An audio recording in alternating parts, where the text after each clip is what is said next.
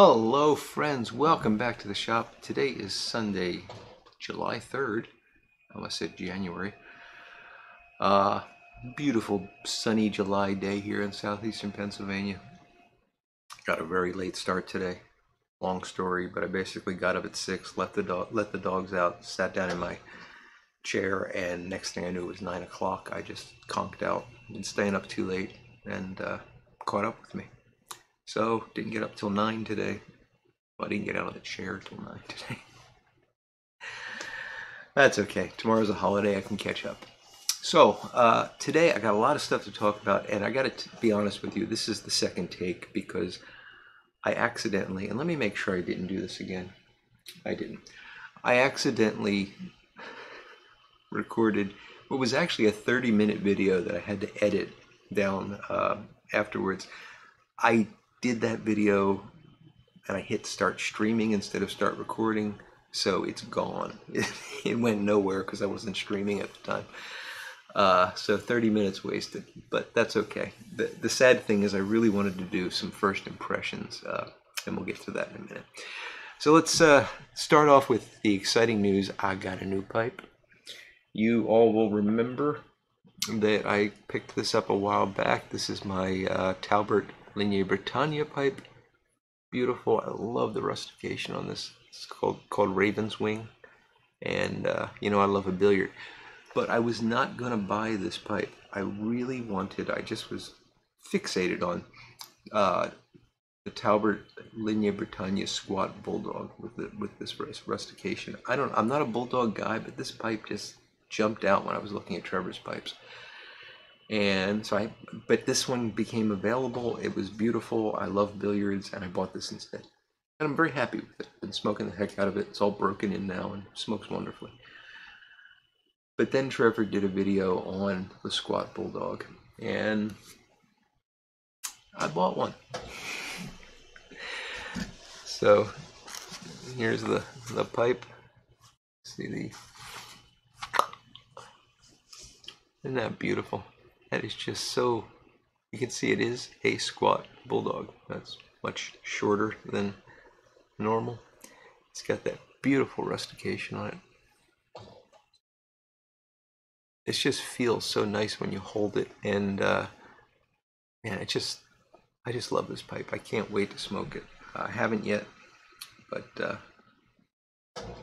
yeah, if you're not familiar, I will link to Trevor's video on this pipe, not this pipe, but this style of pipe, and you should watch it. I love his videos. They're relatively short. They're very friendly, and he talks about the story behind the pipes. And it's just, there's nothing else like it on YouTube these days, and it's really a lot of fun. So link below, and I'll also try to put one of those fancy card things in here for you to check out Trevor and his pipes.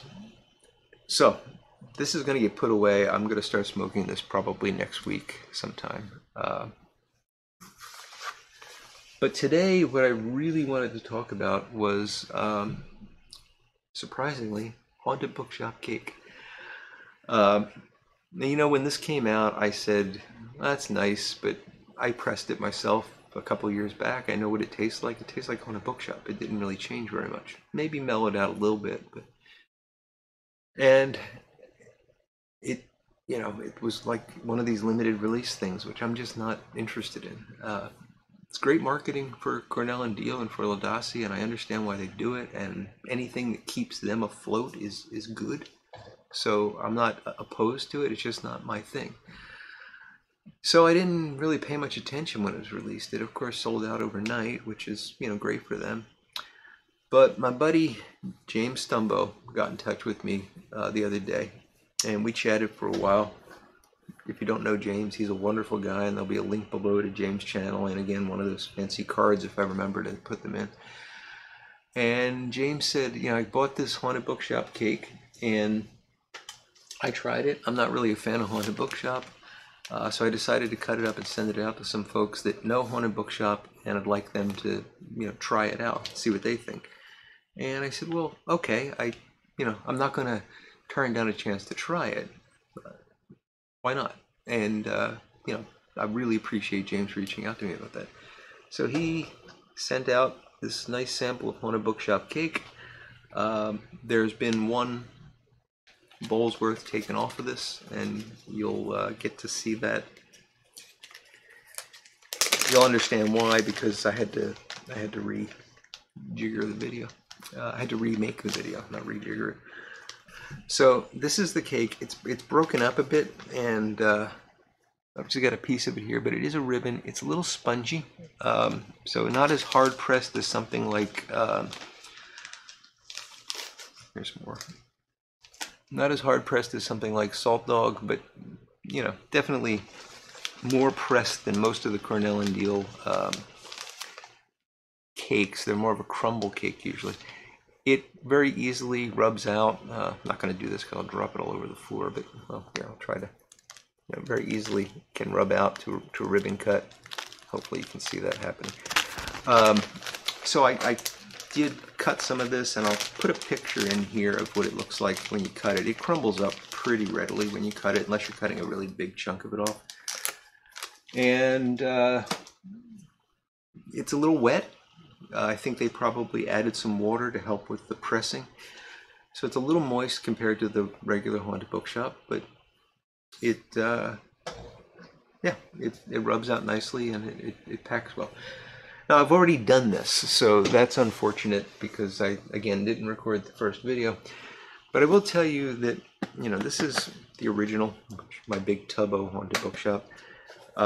You all know what this looks like. It's a nice ribbon cut, and it has this nice musty, vinegary smell to it, and that's very typical of Haunted Bookshop. I'd know it anywhere. The cake has that same smell to it, so it's got that musty, vinegary smell. It doesn't really seem to be changed much. Now this pipe, the Lignée Britannia, actually has some Haunted Bookshop in it from earlier, because I just smoked like half a bowl, and I'm going to light that up, and we'll talk a bit about Haunted Bookshop. So I've never done a video on Haunted Bookshop. I've been smoking it for a really long time. The reason I've never done a video on it is there's so many videos out there about it that I didn't think I could add anything. But in the interest of comparison, I'll talk about it a bit. So I started smoking this blend back in the 90s, long before I knew there was a YouTube pipe community. I was living in Atlanta at the time, smoking a lot of English blends. Number 10 Downing Street was my daily smoke, and Number 10 Downing Street had ceased production. So I was trying to find something to replace that. I heard about this company in Pennsylvania called Cornell and Deal, little family-run, out-of-the-garage kind of business. And people were raving about it on Usenet. alt.smokers.pipe, I think was the name of the forum. And this was, you know, there was a web at the time, but it was very primitive, and there was email at the time, but Cornell and Deal didn't use email. So if you wanted to order, you had to call them. So they had a website where you could see their blends, and you know, there's a little description of each one. And they had a deal where you could get, I think it was 5 1-ounce samples for $20 or something like that.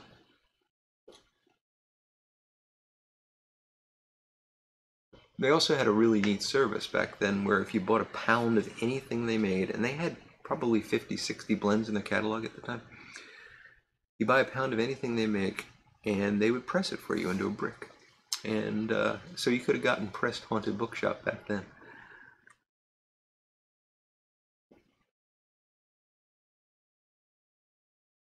So I went through the catalog and I picked out my 5 blends, which were all English Balkan type things. And I called up Cornell and Deal, and a woman answered the phone who turned out to be Patty Tarler, Craig's wife. Craig and Patty started this company. They actually bought it from, I don't remember the full story, but they bought it. It ran it out of their garage for a long time. And I said, you know, I want to order some blends, and Patty said, well, Craig really likes to talk to new customers, so give me your number and I'll have him call you back. He was out in the garage doing tobacco stuff. So 20, 30 minutes later, phone rings, and it was Craig Tarler. And I said, I really want to get these blends. And he said, well, let's talk a little bit about what you like and all that. And we talked for a good half hour. I mean, it might have been a little less, might have been a little more. I don't really remember, but it was a very pleasant conversation. And those of you that know me, know me personally, know that I'm a bit of an introvert. I don't really like making phone calls. In fact, I rarely call people, and that's unfortunate because I got a lot of friends that I like to talk to, but I'm just not somebody that calls people. I always feel like I'm going to interrupt them if I call them. Of course, when I get the call, I never feel that, so it's odd. Everything not right up here. Anyway, phone rings, Craig Tarler. He said, hey, I heard you're interested in our tobacco. Why don't you tell me a bit about what you're smoking now? And I told him about number 10 Downing Street. I told him about Bengal Slices. We talked for a while. And I told him which blends I was interested in. He said, I really wouldn't recommend those. Why don't you, for number 10 Downing Street, I'd recommend Constellation. I think it was Constellation. This was a long time ago. And he said, maybe there was another, like a more Balkan type blend. I don't remember. And then he said, I really think you should try Burley. I said, I don't know. I never had Burley. I had, that's not true. I had Burley, but it was only over-the-counter Burley. And I did enjoy it because I smoked a fair amount of like Carter Hall, Sugar Barrel, that kind of stuff. But the English had become my thing. And I said, I just really like the flavor of the English and all that. And he said, well, those blends are okay that you're describing, but they don't really truly represent what Burley can be. And I said, well, okay, I'll try some Burleys then. And he listed 3 of them. I don't remember any of them except for Haunted Bookshop. I think there was one in there that it was like a bagpiper something or the other, but when I look at their website, there's like a bagpiper dream, which is an aromatic, and that's not it. So I don't know, maybe they change blends over time. But Haunted Bookshop was one of them. I got these blends in. It was a wonderful discussion, and I really enjoyed talking to him. And he changed my life because, where's my tamper? I immediately smoked the Constellation, and it's a pretty reasonable substitute for number 10. But I didn't need one after that because I moved on to the Burley blends. I don't know which one I tried first, but when I tried Haunted Bookshop, I said, wow, this is amazing. This is all the stuff I like about Burley. From those blends like Carter Hall and Prince Albert and Sugar Barrel and all that. But it's good tobacco flavor. It's not cased. There's no topping on it. Cased with water.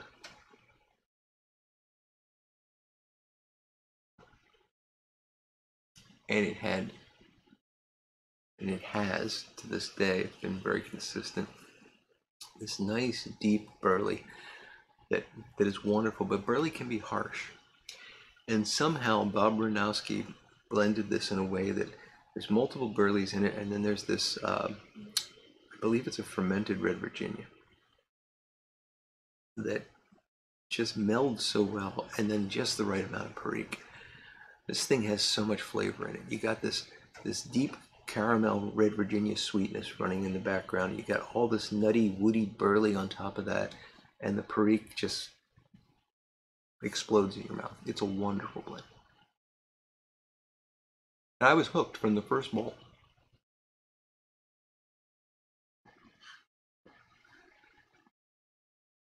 I didn't smoke a lot of English after that. And then I went through a cigar phase where I was really just smoking cigars. And when I came back to pipes, English blends didn't work anymore. I couldn't stand the lot kit. But this has been a constant. So I love this stuff.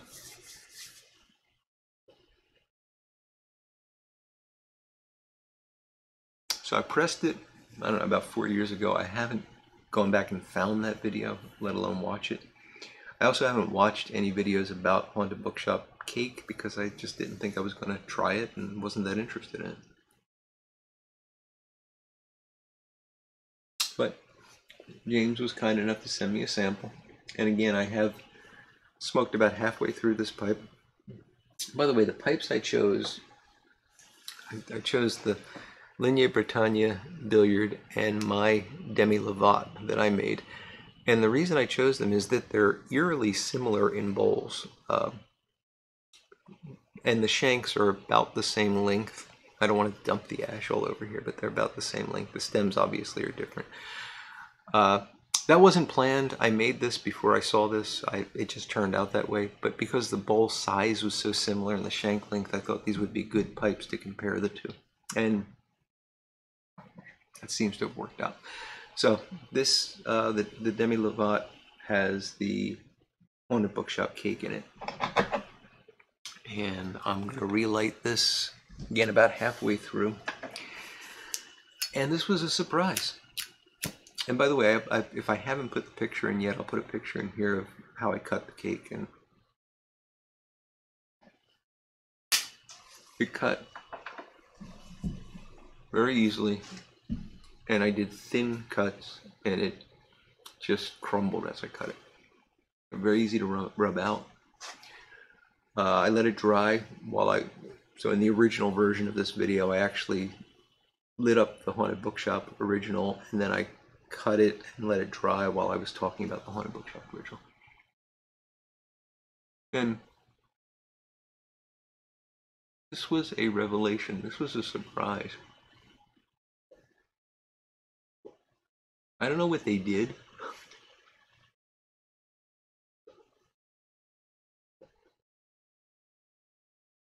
But this is very different. Very different from my experiment of a couple years ago.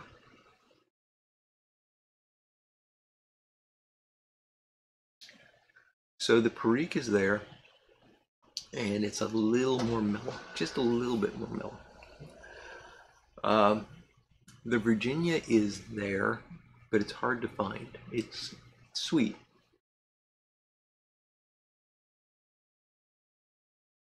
But it's not that deep caramel.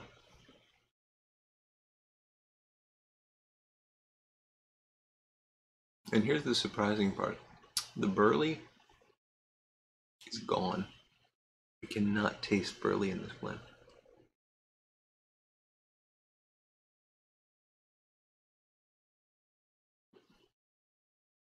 This is almost like, I hate to say this, so well, let me be blunt. I don't like this. I would not buy this again. I'll smoke what James sent me. I want to, get to know it a bit more. But I wouldn't buy it.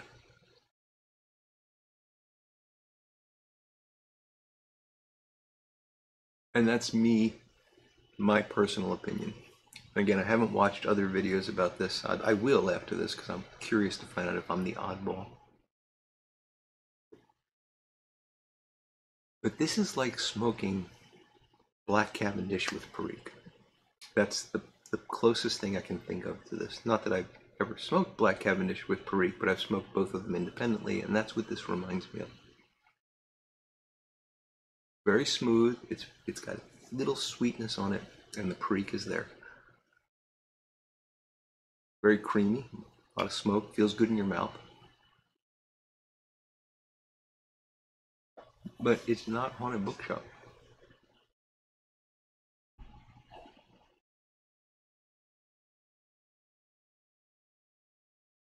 Now, interestingly, Haunted Bookshop is a polarizing blend. There's people that love it, there's people that hate it.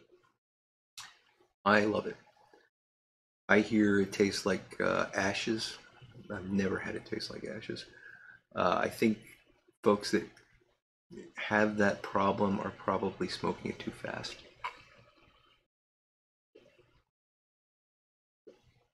I hear that it smells, the room note is like cigarettes. I've never noticed that. I smoke this around my wife all the time. She's never complained about it. She actually likes it. Not this, the original Haunted Bookshop. I'm sorry. I should be more clear.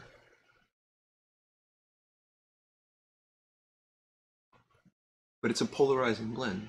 So I'm guessing that the people that hate Haunted Bookshop would actually like Haunted Bookshop cake.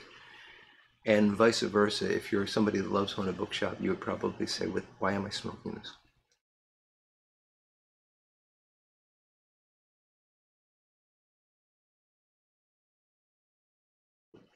And again, these are impressions. I'm not being critical of Cornell and Deal or of their blending or marketing or anything like that. You know, if it works for them, God bless them. And if you like this, God bless you. The most wonderful thing in the world about pipe smoking, I believe, is that two people can sit down and smoke the same exact thing, even in the same pipe, and say, this is good, this is bad. You have completely different opinions.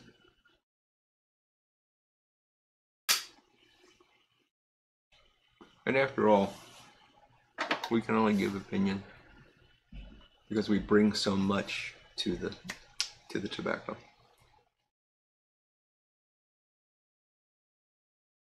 So I hate reviews. I never have done a review, and I hate when people call them reviews because it's just silly. You know, you don't review Van Gogh's Sunflowers or Vermeer's Woman with a Pearl Earring. You don't review those things. You can critique them.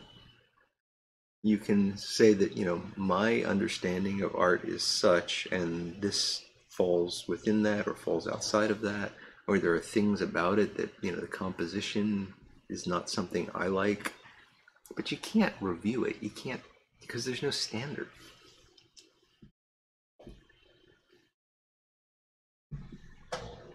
You can review a car because you can talk about, you know, mileage, miles per gallon, and 0 to 60 and all that good stuff, torque and everything, horsepower for some reason.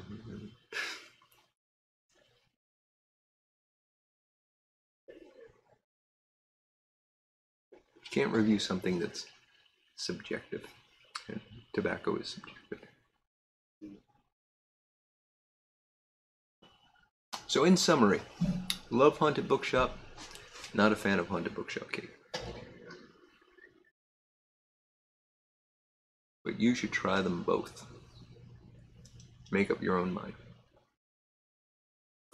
Alright, well, this has been a long video, and I gotta do some editing because I want to put a picture in and put the cards in. So I'm going to be getting off soon.